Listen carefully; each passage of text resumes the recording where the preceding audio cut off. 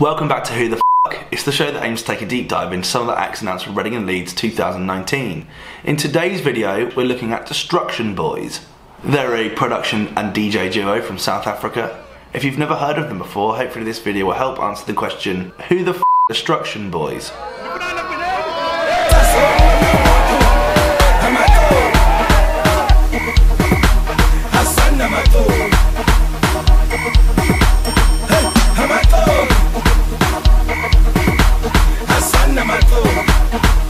Distruction Boyz are made up of two members, Thobani and Zifo, also known as Gqm Duo. They're from Durban in South Africa, and they make a genre of music called Gqom. There is no easy way of teaching you how to say Gqom. If you say Gqom or Kom or Kom or Gqom, at the end of the day, we understand you're talking about Gqom music. It's a subgenre of house music that rose to fame in the late 90s and early noughties. It kind of focuses on hard, broken, offbeat drums. It kind of reminds me of that FOMO record, what's it called? Centavo.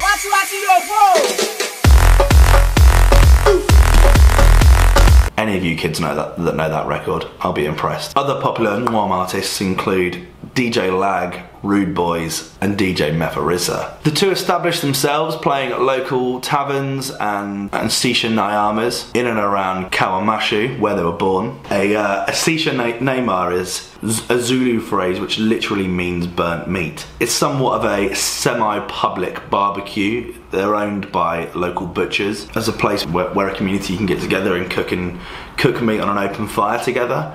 But they're also kind of like nightclubs, but with steak. Sounds great. They would later go on to join forces and then release the album Gqom is the Future in 2017 that would achieve gold in South Africa, making it the first Gqom album to reach that status. They then released their follow-up album It Was All a Dream in late last year. Also in 2018 they worked with fellow African artist Mr. Easy on the track Open and Close. Don't give me step over, I'm not a footballer. Their most popular record is a song called Omune.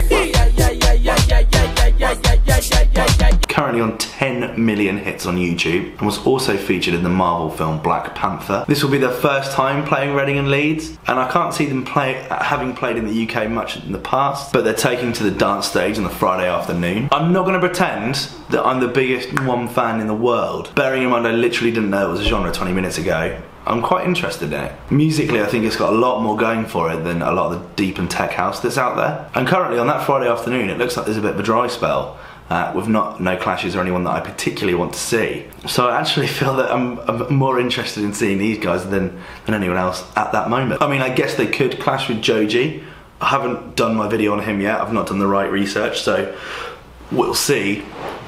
But the dance stage is right next door to the NME stage, so we're all good. So if only just to satisfy my own curiosity of how this works in a DJ set and just being genuinely interested in the response and energy of the crowd, I'm gonna go with a 6 out of 10. Bring Gqom to Reading and Leeds. Brilliant. What do you think? Are you someone who listens to Gqom music a lot? Is it something that you've ever heard of before? As I said, I'm brand new to it, and I only know how to pronounce the word because I watched a documentary on it.